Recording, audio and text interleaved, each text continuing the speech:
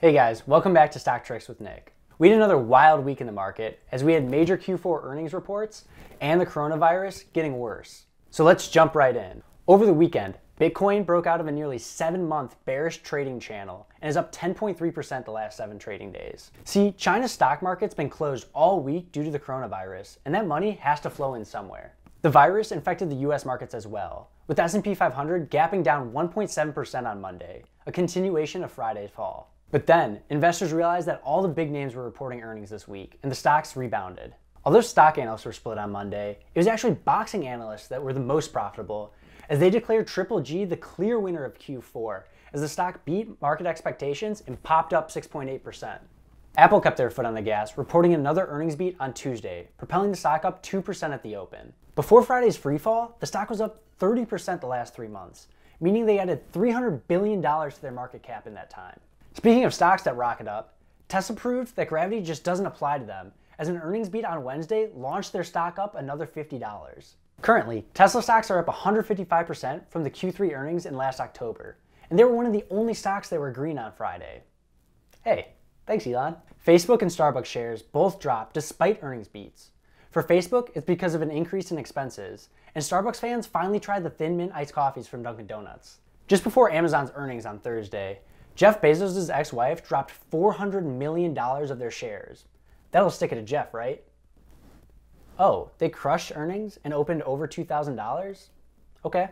It'd be so funny if Jeff let it slip that Q4 was going to be a miss, just so Mackenzie would dump her shares before the pop.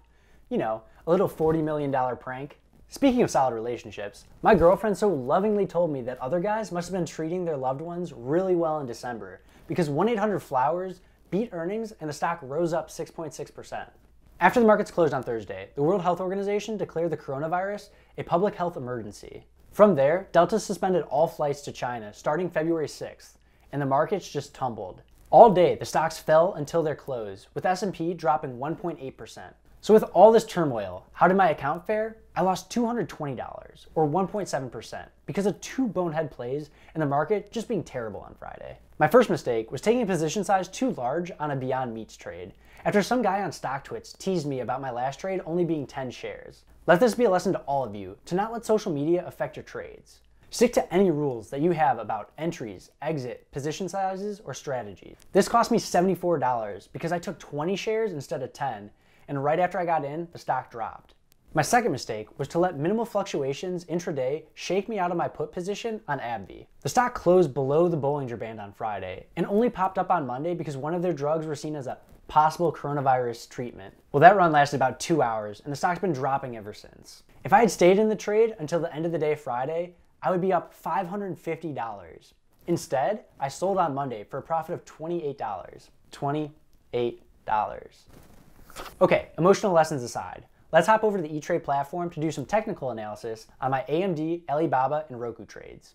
So first, let's go over AMD. And I'm holding this over the weekend to serve as somewhat of a hedge against my short position. But I initially got into this stock on Wednesday as they had earnings on Tuesday and they gapped down.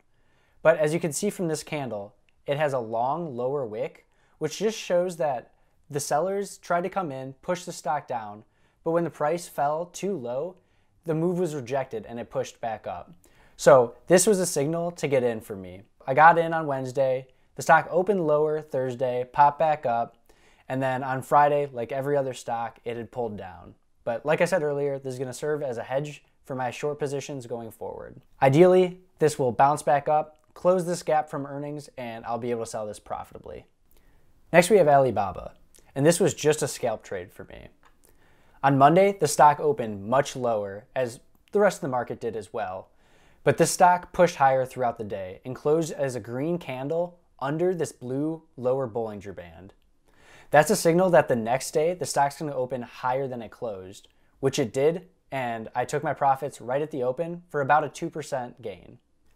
Finally, we have Roku, and I took away the other metrics so it was clear why I got into this trade and why I've been trading it the way I have. So as you can see, this stock has been making lower highs for a while now and has been trading in this tightening wedge. And then one day the stock dropped and broke through this. So I actually picked up 2 put positions on Monday when it broke through the support that had bounced off 1, 2, 3 times before. Then it bounced off that line once again. On Wednesday, I bought 2 calls to offset the put positions.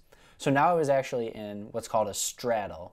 And that's where you have a call and a put. So my call strike price was at 140 and my put strike price was at 117.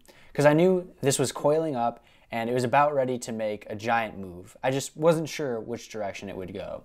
But on Friday, we got the news that Roku cut ties with Fox and the stock dropped 7.4% and has clearly broken the support line here. During the day, I sold one of my calls so I could get in more aggressively on the short side. Now, I'm holding one of the calls remaining, so 2 puts, 1 call is left. Just in case this bounces for any reason on Monday, I wouldn't just be held with a big loss. And for price targets here, first one would be this like 116.30 range. And then if that's broken, all the way down here at $98. Now I'll probably take profits well before then, but those are the 2 support levels we'll see. Thanks for tuning in to Stock Tricks with Nick. If you enjoyed this video, please remember to like and subscribe to my channel so you don't miss out on any weekly recaps like this or personal finance tips. The links to my Twitter, StockTwits, Trading Journal, and free stocks from both Robinhood and Webull are in the description below. This week was a messy one in the market, and the best thing to do is to learn from your mistakes, crumple the week up, and just move on. Kobe.